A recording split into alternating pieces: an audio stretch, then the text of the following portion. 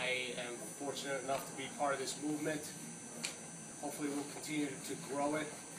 It's been it's a really neat opportunity for I can't speak for all the sports, but it's been a neat opportunity for our sport, because there's not a lot of competitions locally for us. We've got to travel, and a lot of times we got to get on a plane. So this is another opportunity for all levels to get out and compete, and it's right down the road, so that works for us. Because again, there's not too many competitions for us that we don't have to go for 3 hours for.